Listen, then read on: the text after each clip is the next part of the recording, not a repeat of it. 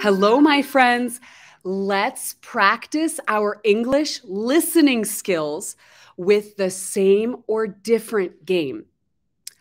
To play this game, I want you to listen to two questions. Then decide, do these questions have the same meaning or different meanings? Let's begin. Listen. How long have you been in Bozeman? How long have you been in Bozeman? How long will you be in Bozeman? How long will you be in Bozeman? What do you think, my friends? Same or different? Here are the two questions that I said. And these two questions are different.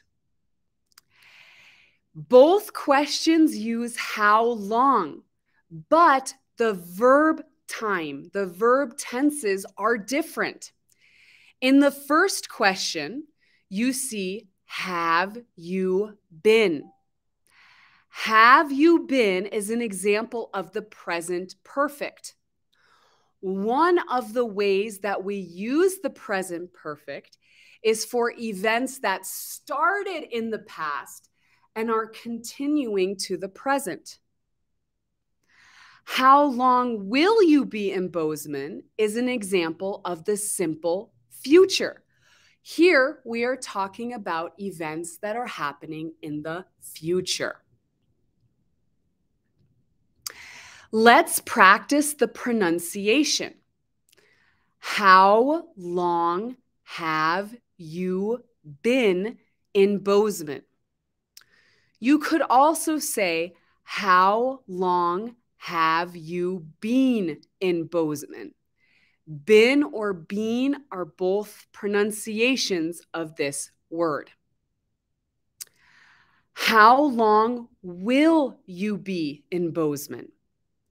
How long will you be in Bozeman?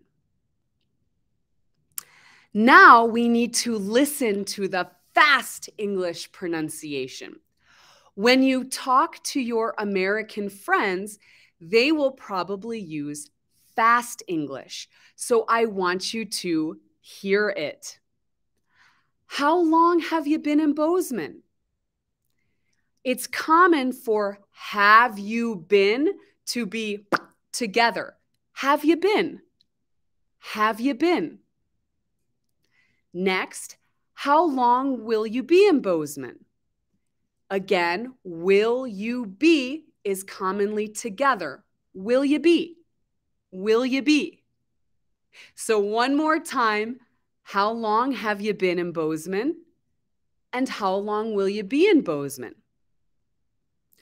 Now let's talk about the meaning of these two questions. In the first question, here is now, and here is your arrival in Bozeman. And the question is asking about your time between the arrival and now. So this is mostly the past until this moment. As for the other question, this question is common when you first arrive in a place usually. And now here's now, the current time. Your arrival is usually close to now. And when someone asks you, how long will you be in Bozeman, their meaning is the time between your arrival and your departure, or when you leave Bozeman. So how much time is between those two dates? Let's look at common answers. If someone says, how long have you been in Bozeman? You can answer with, I've been here for 5 days, 2 months, or 10 years. It depends on when you arrived until now. You can use I've been. I've is the contraction for I have. So you can say, I have been here or I've been here. For the next question, you want to think about the time between your arrival and your future departure, the time you will leave Bozeman. So you can say, I'll be here for 3 weeks, 4 months, or 1 year. So remember, my friends, how long have you been in Bozeman means the time already spent here, this time from the past until now. And how long will you be in Bozeman is your total planned time here. Okay, my friends, so how long have you been in Bozeman? And how long will you be in Bozeman? Remember, my friends, practice, practice, and never give up.